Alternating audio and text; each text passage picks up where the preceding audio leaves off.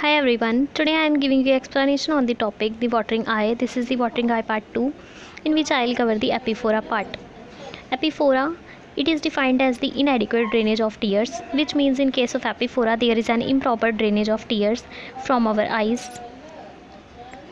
Now let us consider the some parts. We have to understand first of all these parts of the lacrimal apparatus to understand the concept of epiphora. So first of all we begin with the puncta. These are basically the small holes which are present at the corner of lower as well as upper eyelid. When we are talking about both of them, means in a plural form, then these are known as puncta. When we are talking about the singular, then this is known as punctum. So in every eye, in each eye, two punctums are present. First one is upper punctum and the present at the upper eyelid, and the another punctum is present at the lower eyelid, which is known as a lower punctum.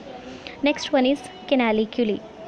Now again we have two canaliculi. If we are talking about the plural form, then we will use the word canaliculi. Otherwise, when we are talking about the singular, then we have the word canaliculus.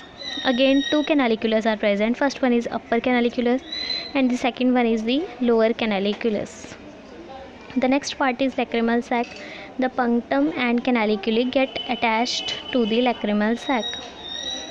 Next part is the duct, which is the nasolacrimal duct, which is the last, or we can say the deep part of lacrimal apparatus is the tear duct or nasolacrimal duct. In the short form, we will use the word NLD. N stands for naso, L stands for lacrimal, and the D stands for duct. And the next one is the tear gland, which is also known as the lacrimal gland, which helps in the production of the tears. So this was all about the lacrimal apparatus. Let's move further. Causes of epiphora.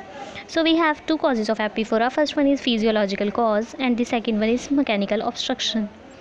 Let's discuss about the physiological cause. It is a mechanical pump failure due to the weakness of orbicularis oculi muscle.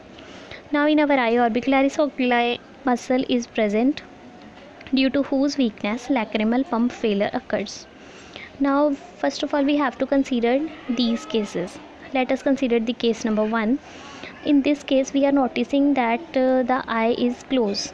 So along with the closing of the eye, the punctums are also closed, which are present almost here, and at the same time the canaliculus also get closed. Okay, so the water from our eyes gets moved directly into the lacrimal sac. Okay, first of all the water get passed to the punctum, then the punctum get closed, then water get passed to the canaliculus, then canaliculus get closed. So by closing both of these parts, the water gets moved into the lacrimal sac. This was the first case condition. Now let's move to the case number 2, in which we will see that the lacrimal sac get closed, so the water gets moved directly into the NLD, which means nasolacrimal duct. So here we are basically seeing that the function of the mechanical pump is to give the direction to the water and helps in the drainage of it. So it gives the direction to the water from the punctum, canaliculus, lacrimal sac, and then it get moved through the nasolacrimal duct at last. So from this we will get clear about that if the lacrimal pump failure takes place, then the water will not reach to the nasolacrimal duct. So the water will not get reached to the lacrimal sac also. The water doesn't get reached to the punctum as well as canaliculus. So the water comes out of our eyes in the form of tears. Okay, which becomes the part of epiphora, and this condition will take place in the eye when mechanical pump failure takes place. Now the muscle do not perform its regular function with opening and closing eyelids. Now the orbicularis oculi muscle perform the function of opening and closing eyelids, but it doesn't perform the function of transferring the water from one part to another or drainage of the water from one part to another along with closing and opening eyes. Next one is mechanical obstruction. Now the mechanical obstruction may be lie at the different levels. It may be lie at the level of punctum, canaliculus, lacrimal sac, or NLD. So let's go through one by one. Punctal causes includes. Now we have two causes which are related to the punctum. First one is eversion of the lower punctum, which means the lower punctum gets outward, evert it get.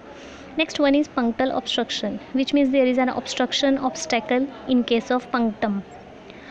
Let's move to the first one. Eversion of the lower punctum includes. It again includes the two cases. First one, it is commonly seen in the old age. As one person growing in the age or increases with the age, it is seen in those persons.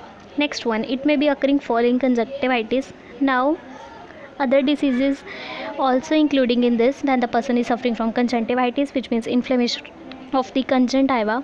Next one, chronic blepharitis from the long time inflammation of the lid margin takes place and due to any cause of ectropion, or if the outward turning of the lid margin takes place in the patient eye, then the patient have these conditions.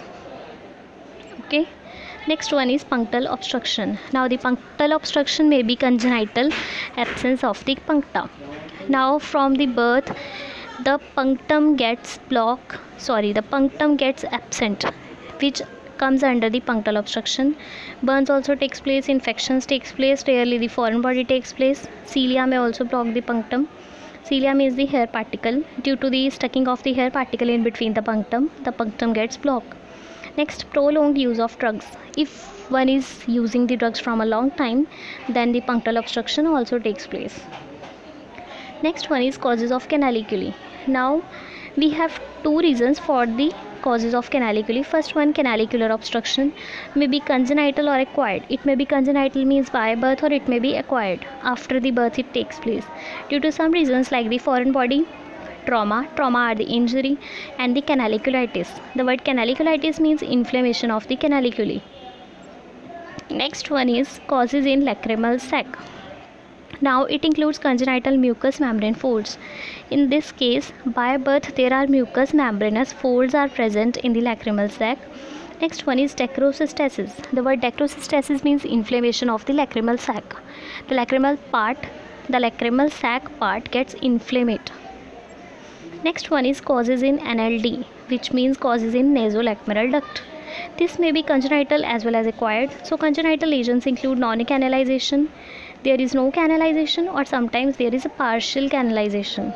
Next one, acquired causes of obstruction are, first one is inflammatory strictures, which means due to inflammation there is a narrowing of NLD. Second one is tumors, which means abnormal cell growth takes place there. Next one, diseases of the surrounding bones. If there is any disease takes place in the surrounding bones, then it also affects the NLD and becomes the cause of NLD. Now this was the end of the Epiphora as well as its causes. Thanks for your patience listening.